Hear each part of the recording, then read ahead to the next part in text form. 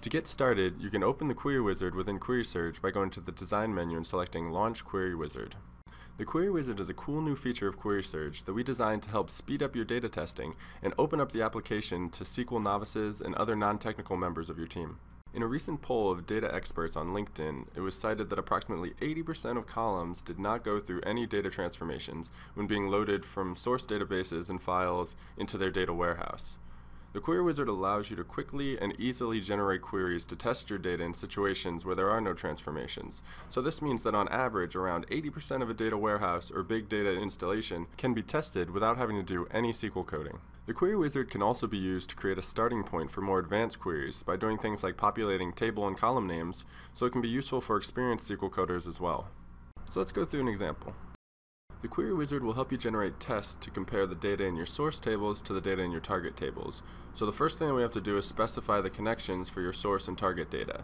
In this example, I'm choosing a SQL Server database as my source and an Oracle database in our data warehouse as my target. Once you select a connection, you'll see information relating to the metadata of that connection and when it was last updated in QuerySurge. If this information is not available or outdated, you can click on this refresh button to get the latest metadata from your connection. The Query Wizard is able to generate tests, known as query pairs, that can check for data defects in a few different ways. The most basic comparison is the row count comparison. This will just make sure that the source tables that you've selected have the same number of rows as their corresponding target tables. Next, you'll be asked to choose one or more schemas from your source and target connections to narrow down the tables that you want to choose from. Based on the schema selected, you'll see a list of source and target tables. Here you can define the relationships between those tables that you want to test. To define a relationship, simply click and drag the source table on the left over the corresponding target table on the right. This will create a query mapping and automatically generate the queries to check the row counts below it. You can adjust the sizes of the different panes to make your selections easier to see, or you can hide panels completely to give you more room to work with. You can define as many query mappings as you would like, and the drag and drop interface makes it really easy to do this quickly.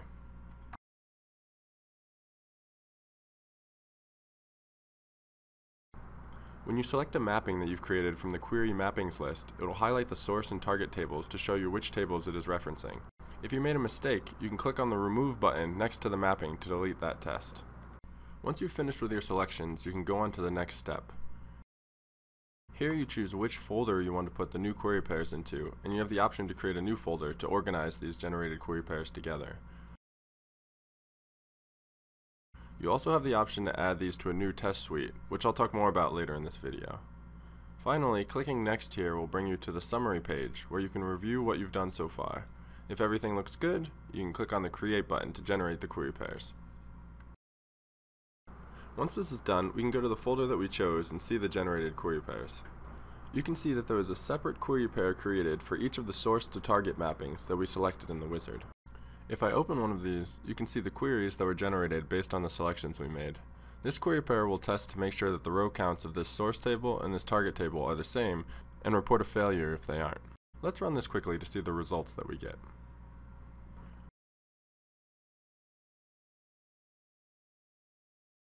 Now that the test finished, you can see that the test passed. And if we take a closer look into the query results, we can see that the row count value returned from the source table and from the target table are the same. Since this test passed, there are no results in the Failures tab. So now let's go back to the Query Wizard and go through an example of one of the other comparison types available. We're going to use the same source and target connections as last time. For the comparison type, we're going to select the table level comparison, which will allow us to directly compare all of the data in your source table to all of the data in your target table. We will select the same source schema, but this time we're going to select two of the target schemas, and we'll see more tables in the target list this time.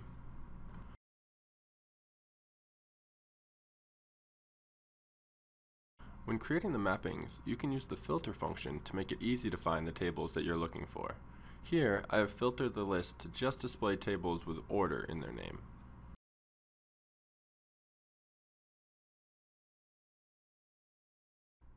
Now, as I map some of these tables, you can see that the queries getting generated are different.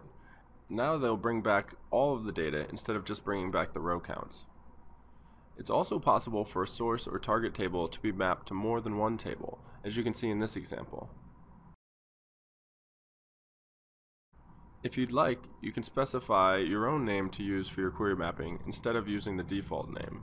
To do this, just double-click on the query mapping name in the list. Just as before, I'm going to choose a parent folder for the query pairs and specify a new folder name to be created. I'm going to choose not to create a test suite again, and then finish up the rest of the wizard. So here you can see it created 4 query pairs, and if I right click on one, I can quickly run it by choosing the Run Query Pair option.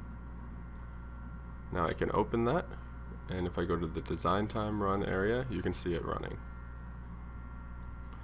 So there were 5 source and target rows, and this query passed, and you can see the source results and the target results, and they're the same in this case, so there are no failures.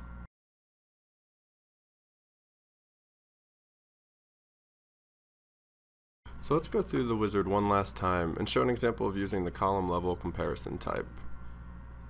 So this will not only allow you to choose the specific tables and columns that you want to compare, but it will also allow you to add more detailed filtering and ordering clauses to your queries.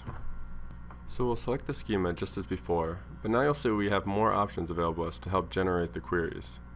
First, we'll search for the tables we want, just as we did last time.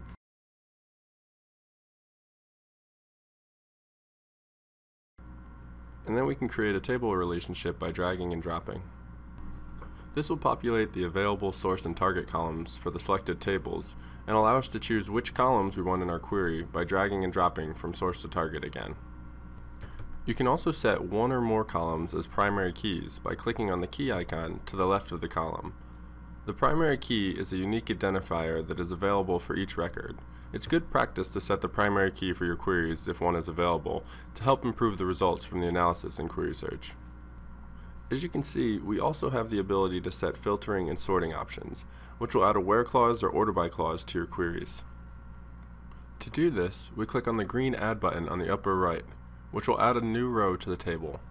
Then we choose whether we want it to apply to the source or target table. We select the column that this will affect. We select the operation and then select the value. So in this example, we are filtering on the source column order date to only include records with an order date after August 1st, 2010. We can also do the same thing for the target side as well. As you can see, as we update these filtering criteria, the queries on the left and the right will update automatically to reflect your selections. You can add as many options as you want. Here, I'm also going to add a sorting clause to both the source and target queries, which can be done in the same way, except the operation will now be sort direction. In this example, the source query will perform an ascending sort on the ID order column, and the target query will perform a descending sort on the ID order column. This again will automatically update the queries. So now if we take a look at one of the queries, we can see the columns that we've selected, as well as the where clause and order by. Just as before, I can map multiple tables to create more than one query pair. As you can see, when I create a new table relationship, the columns will refresh, as well as the filtering and sorting options.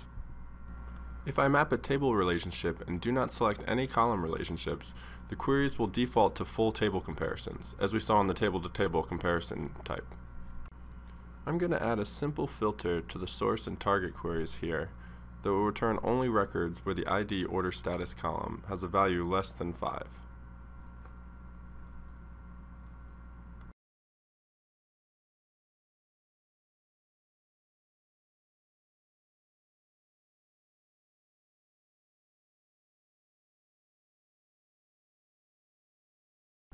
I'm also going to set the ID order status as the primary key.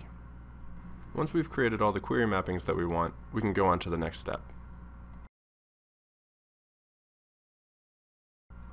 This time, I'm going to again create a new folder under the same parent folder that we had done previously, and name this one Orders with Filters.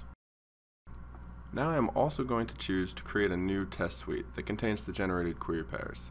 A test suite in QuerySurge is a group of query pairs that can be run together. This allows you to add more organization to your testing and quickly run related sets of query pairs. Once this is done, I can go ahead and generate my query pairs.